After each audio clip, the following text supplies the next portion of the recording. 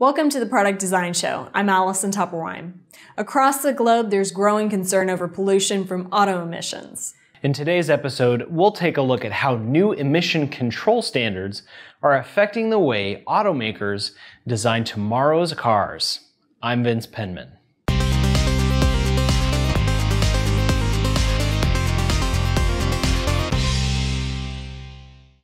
Just over a year ago, the U.S. government adopted a new set of fuel economy standards for cars and trucks in the year 2025. These new measures, called the 2025 CAFE standards, are meant to improve the efficiency of cars produced in the U.S. The new fuel economy of passenger vehicles will increase from its average of 31 mpg today to 54.5 mpg by the year 2025. And while some are still arguing whether these standards can be achieved while turning a profit for the industry, one thing is for sure. The new CAFE standards will force U.S. automakers to rethink the way they design their cars.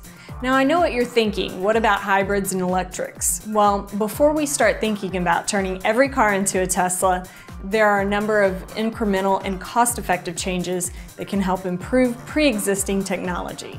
So where should we begin? Well, the obvious choice would be the engine, and according to MIT researchers, a few simple upgrades could dramatically improve fuel economy.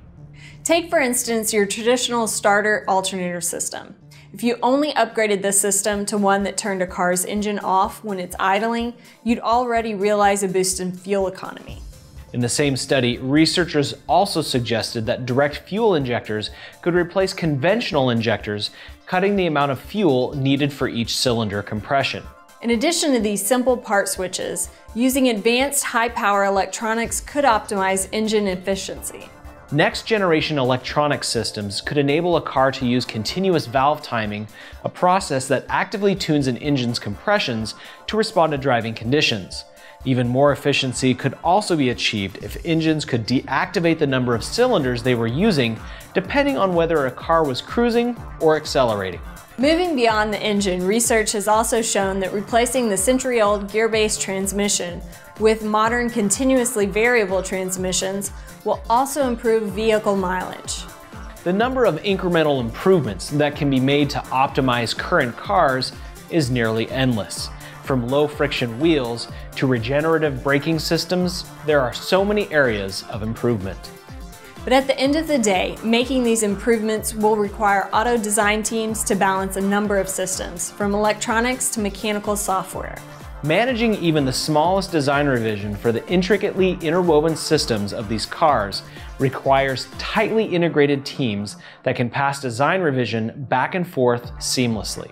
Fortunately for designers, modern CAD tools give them the ability to communicate design changes across CAD platforms and across multidisciplinary teams instantly, making the job of meeting the 2025 CAFE standards that much easier. While today's auto designers have a huge task ahead of them, if they're successful, they'll have reduced emissions equivalent to taking 177 million of today's cars off the road. This episode is sponsored by PTC. To learn more about PTC Creo and how it can help your team develop complex products, visit ptc.com/product/Creo. And thanks for watching this episode of the Product Design Show. Please give it a like on Facebook, subscribe on YouTube, or give us a rating on iTunes.